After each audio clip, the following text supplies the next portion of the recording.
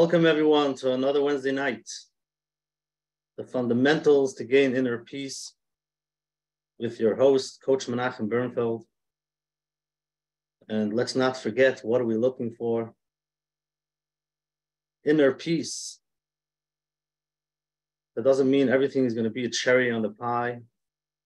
We do have things going on. We all have our things. But while we go through our challenges, we can slowly come to a place where we can slow down a little bit and still be okay, so that we can have the strength to continue and to build from a healthy place.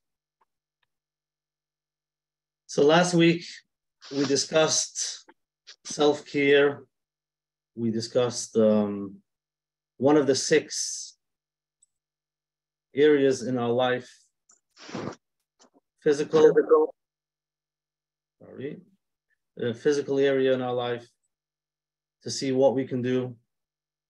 And tonight we're going to go into a little bit more psychological, mental, to see what could help us with a little bit of self-care. We'll focus on that area. But before we start, let's do what we do every week. Take a deep breath. Let's get grounded. And try to relax a little bit. This might be the only time you stop. I hope it's not. I hope you take some time off other than Wednesday night. But I know a lot of people are just so busy and they would love to take off. So this is a start. This itself, that you're here tonight, taking some time for yourself. So you gotta practice a little bit of what we talk, just to relax a little bit, take it easy. So let's get grounded. Let's become aware of where we are, how we feel, what did our day look like?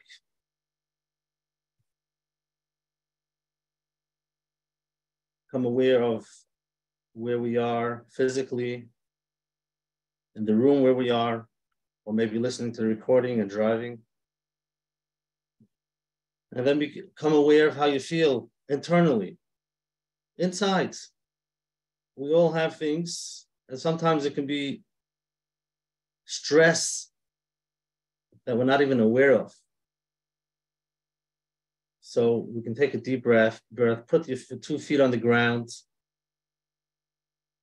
feel whatever tension, whatever feelings you have in your body.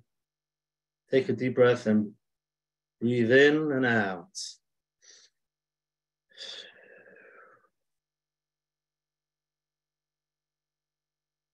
If you feel any tension in your body, take a deep breath into that area and let it out with your breath.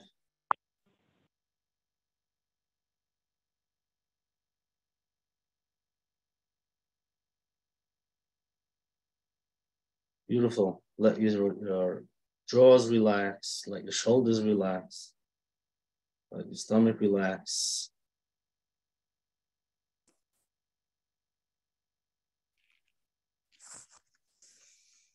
And before we continue, I just wondering if you've done anything, any self-care,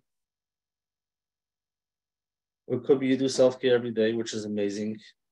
You can let me know in the chat, what are the things that you picked up, or what are the things that you do for self-care. You can start with the physical ideas that we discussed last week.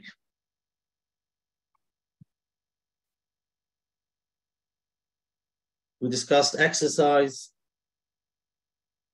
becoming aware of getting enough sleep, our eating habits, drinking habits, just making sure we're taking care of ourselves. Because if we're not, who's going to take care of us? Getting enough water, enough sleep. Do we take a break when we feel we need to rest? Those are the small things that we can do. Or maybe something bigger, get a massage.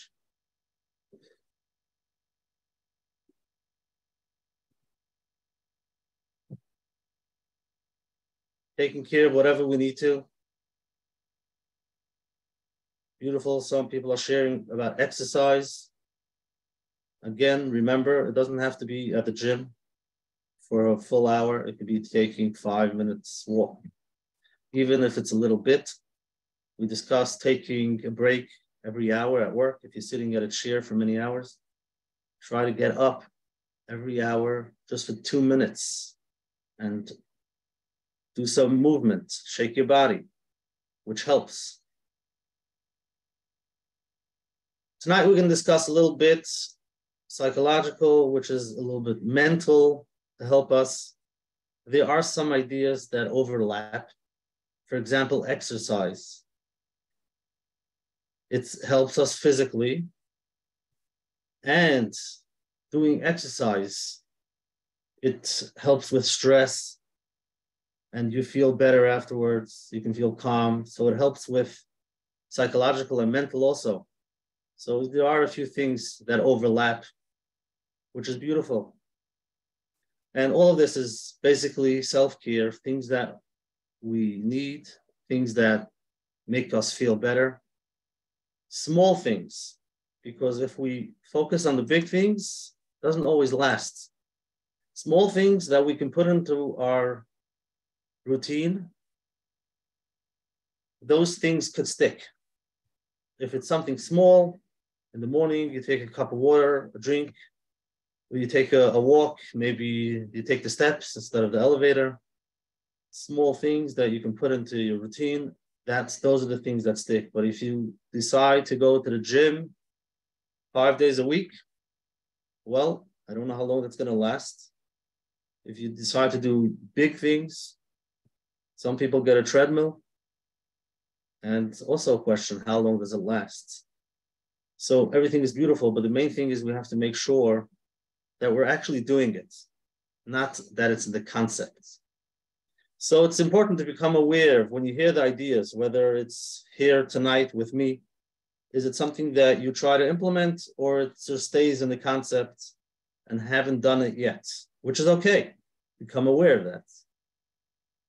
And if you do anything already, become aware of that, write it down, and pat yourself on the back. Say, yes, I do walk, I do exercise, I do take care of myself, whatever I need, whatever it is. So psychological and mental. One example is to practice mindfulness or meditation. It doesn't have to be something big. It could be 5 minutes. We discussed it a lot over here. Just to stop. Mindful is to stop and see, where am I? How do I feel? And just stay there. Deep breathing can help. You feel much better afterwards.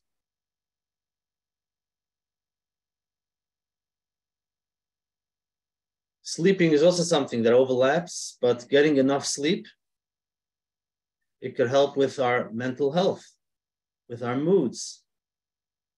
It gives us that strength that we need for the day. So whether it's physical or it's psychological or mental. Another idea is setting boundaries. It's learning how to say no. It could be hard for many people. And they might be helping the world out there. But to be able to say, wait a second, what do I need for my health, for my mental health? What breaks do I need? And I'm not always available. And then we might feel guilty, because if somebody asks me for a favor, I always want to be there for them. But to set boundaries, it says, wait a second, you are a person too. You need to take care of yourself. And no, it's not selfish, because the only way you'll be able to be there for others, is if you know how to say no when you need to give for yourself first, so that you can be there. So that's setting boundaries, whether it's at work, coworkers, maybe they throw everything on you and you have to do it. You feel bad. It's not your job, but you're doing it anyways. To say, I'm sorry, I won't be able to do this. That's it. But they're going to be upset. They're not going to like me. Take a deep breath. You're okay. But isn't it better if I do everything they throw on me, all the jobs? Shouldn't I continue doing it? They'll love me and they'll say I do everything. Well, yeah, it might sound good for a week, two, or a month or two, but afterwards you will get burnt out. So for you to be in a healthy state, we need to learn how to set some boundaries.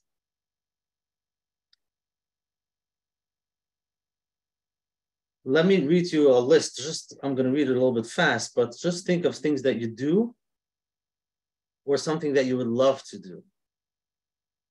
So taking some time for self-reflection, time to think, maybe going to therapy, talking to someone, journaling, becoming self-aware,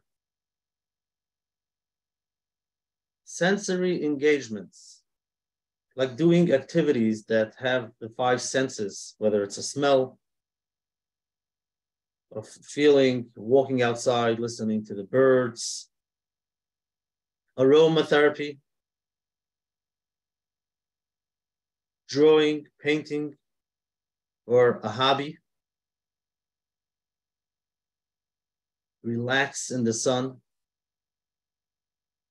garden, read a self-help book,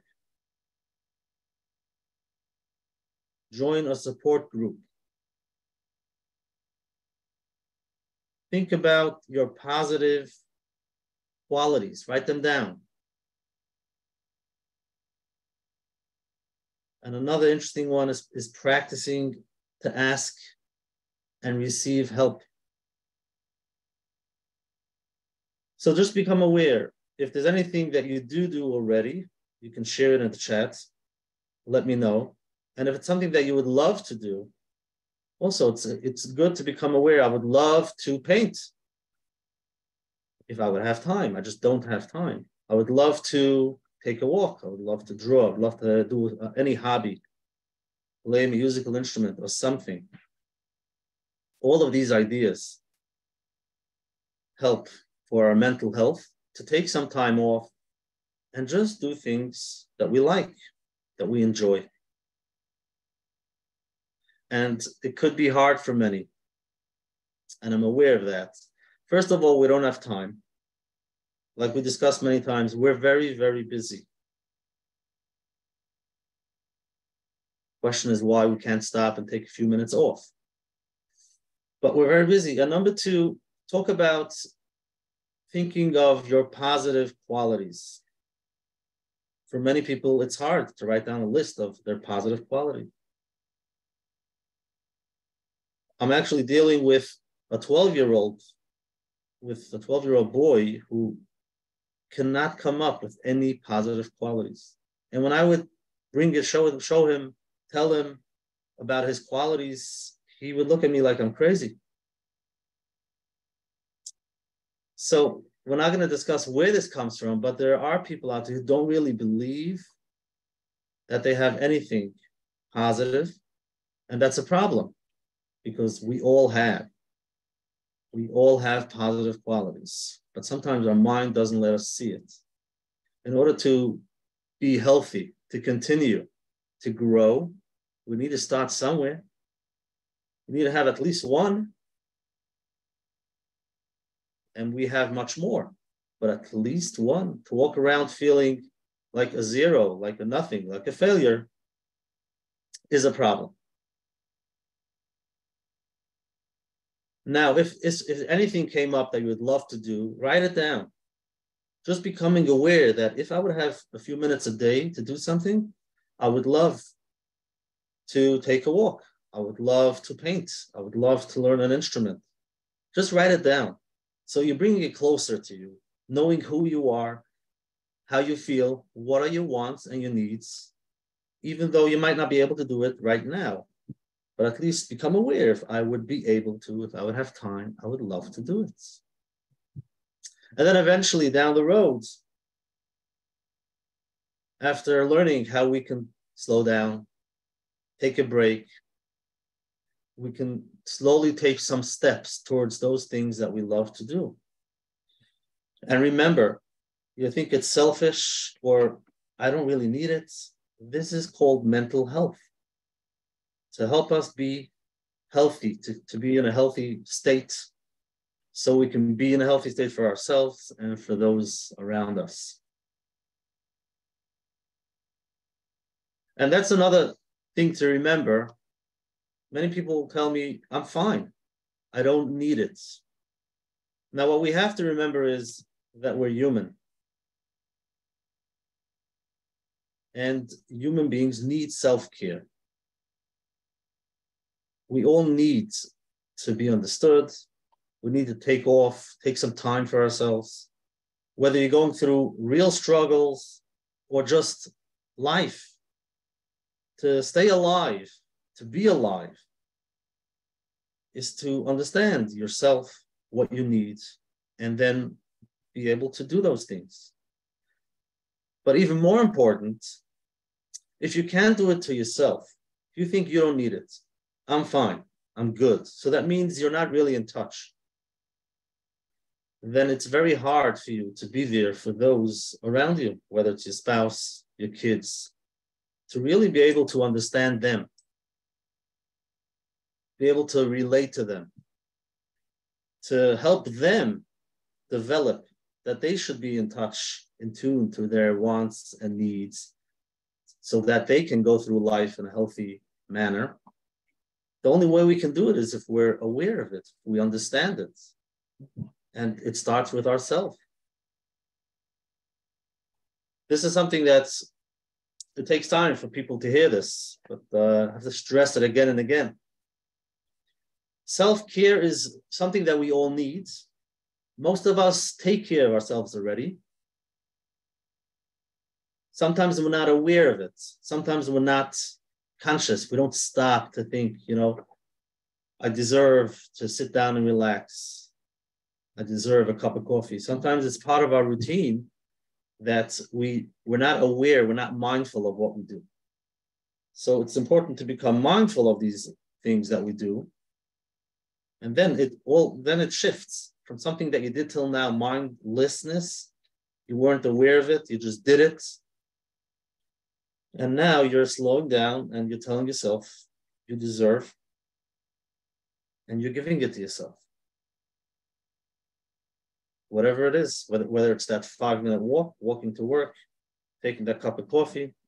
But again, whatever that small step, that small thing that you're doing, it could be you did it before, but to be mindful about it, that brings it into that idea of becoming aware of it so that we're in tune. Like I shared last week, exercise. For those who were cleaning the hotels, they were doing the same thing, but one group was aware. They were mindful while they were walking back and forth that this is exercise. So just becoming aware, it helps you become in touch, and it probably makes you feel much better, because at the end of the day, you feel, wow, I did exercise.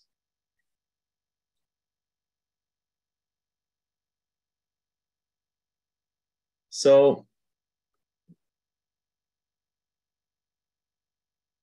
yes, so the people around us need it, our kids for sure, so that they can grow up, listen to these recordings and say, Baruch Hashem, my parents were there for me. They were able to help me understand myself, to be in touch. And the only way to do that is if us adults, the parents, the adult in the room, could become aware of it, could become in touch for ourselves. We can give it to others. We could help them understand it. Not that we're going to preach this to them, but we can be there for them. I just want to end with one thing that I mentioned last week, but it was really for the last minute, and then we left, and I hope you were able to continue your week. The idea of, after doing that 5-minute exercise, after doing that small thing of self-help, to pat yourself on the back and say, wow, I did it. And to say, I liked it, I enjoyed it, even though it could be you didn't.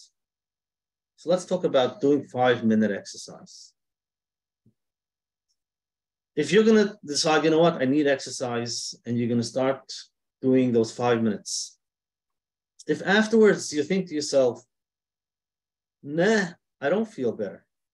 It's not working. It's not making a change. What do I need this for? So that's the negative voice in your head.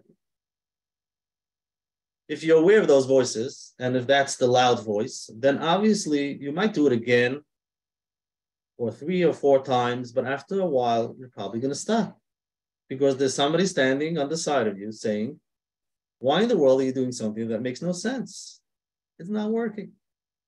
So I'm here to tell yourself that it's working and you love it. Because in the long run, you will see a difference and you will love it, even though now you might not be able to see it. It could be with losing weight also. You do 5-minute exercise. Am I going to lose weight? 5-minute exercise? Really? So it's like the water on the rock by Rebbe Kiva. If you do it every day, it will make a difference. But how am I going to make sure that I'm going to do this consistently, to put it in my routine and do it? It's only if after I've done it, I tell myself, great job. You did it. And I like it. And I'm going to do it again. That's the positive voice. We have to make the volume higher on the positive voices. Because if the negative voice is louder, that's what's going to control. So that's what I mentioned last week before we left, that even if you think it's not true, tell yourself that you like it. Tell yourself it's working. Tell yourself you feel much better. Say, wow, I feel so good. And then that voice is going to say, you're a liar. It's not true. Say, I'm fine. I'm okay. It feels good. I'm doing it. This is what I want to do. And it makes a difference. And slowly, the positive affirmation, slowly that will be louder and it will make a difference. You will feel better. So that's the only way to do it. So that's why I wouldn't tell yourself to lie. But in the long run, the only way you can continue is if you see the results, if you feel good, and you tell yourself you like it and you feel good about it. And then eventually you will like it and feel good about it. So let's end with a few affirmations that's going to help us to take care of ourselves in all areas. And hopefully next week we'll continue in the other areas, whether it's spiritual, see what we need for self-care. But for now, let's take a deep breath. You can listen to my voice. You can say it with yourself loud and clear and let it go in. So here we go. I am worthy of self-care and self-compassion.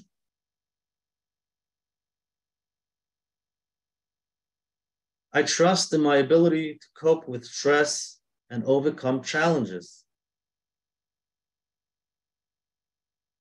I am in control of my thoughts and emotions, and I choose to focus on the positive. I'm surrounded by supportive people, and I appreciate the love and care they give me. I am grateful for my strength and capabilities, and I trust in my ability to improve. I choose to live in the present moment and focus on what I can control. I am open to learning new ways to take care of myself and improve my mental well-being. I am in charge of my own happiness, and I'm capable of creating a fulfilling life. I am worthy of forgiveness, and I practice self-forgiveness. I trust in my inner wisdom, and I believe in my own strength and resilience. Take a deep breath and let it in. Become aware of how you feel. Sometimes it's hard to believe these things. Just become aware.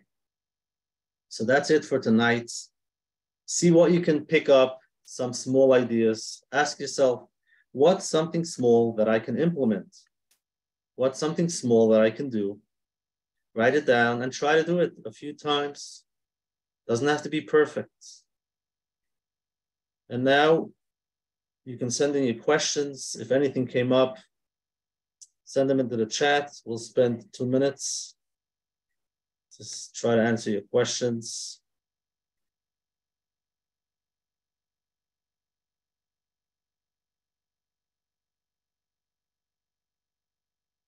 Beautiful. We have people that are practicing to learn an instrument. Don't spend too much time, because then you're only going to do it once a year. If you spend less time, you can do it a little bit every week.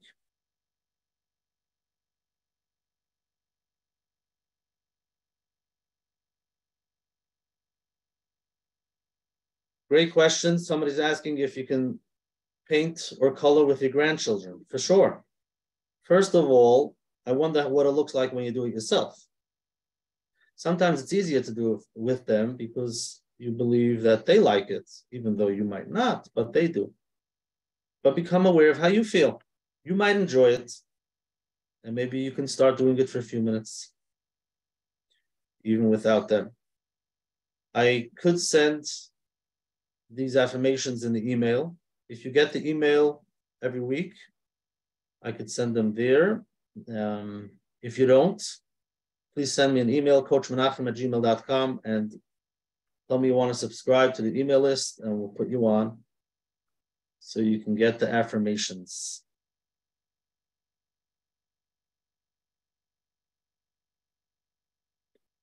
Many people shared that they're doing exercise, taking some time off, rest. Beautiful. So that's about it. So if you enjoyed tonight and you like the ideas, try to take it from the concept and try to apply it. Something small that you can put into your day, and you will feel a difference. For now, I would like to thank you all for joining, and thank yourself for taking some time off, and try to do it more than once a week. Just be there for yourself, give yourself what you need, so that you have the strength to continue and be able to be there for yourself and the people around you. Thank you very much. Have a good night. Thank you. Great week. Thank you. Thank you very much. Shabbat shalom. Thank you. Excellent. Thank you.